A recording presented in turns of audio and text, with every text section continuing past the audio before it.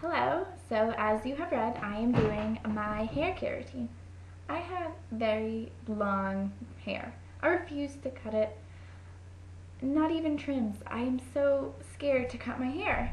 I just love having long hair. I mean, it's such a hassle to get ready in the morning, like blow drying, and I need a new blow dryer because it takes me forever to blow dry my hair, but it takes like half hour longer, and then straightening takes like 25 minutes. So I figured I'll do a hair care routine. Yeah, hair care routine.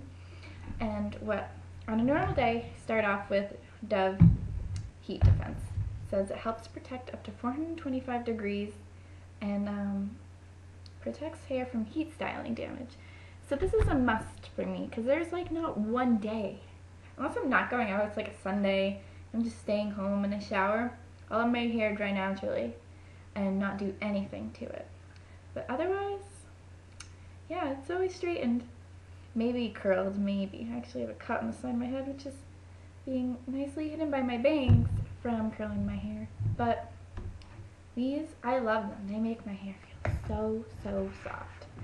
And then, if it's a special day, which I'll do this probably once a week, I use my macadamia, color-safe, sulfate-free, paraben-free shampoo and the hair mask.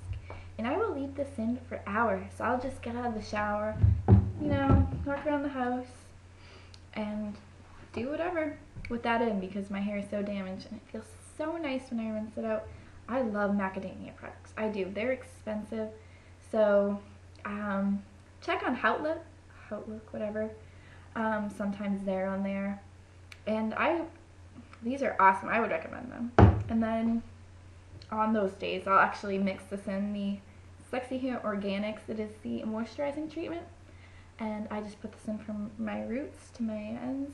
And this stuff is amazing.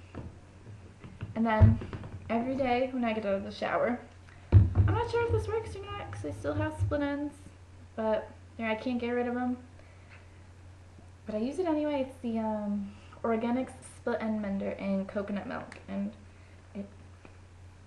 it smells very nice, and it's supposed to add strength, elasticity, along with weightless coconut oils to add hydration and balance. So I use it with hope that it does work. But I don't know if I could give a review on this or not. I'm not sure about it yet.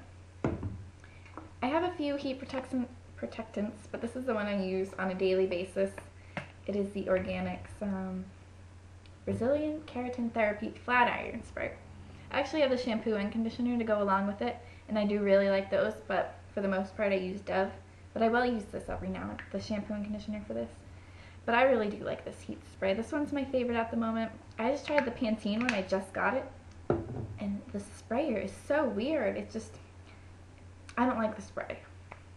The sprayer. I like the heat protectant. It makes my hair feel soft, but I think I'll stick with Organics, and then I like the Sally Hirsch, I forget what her last name is.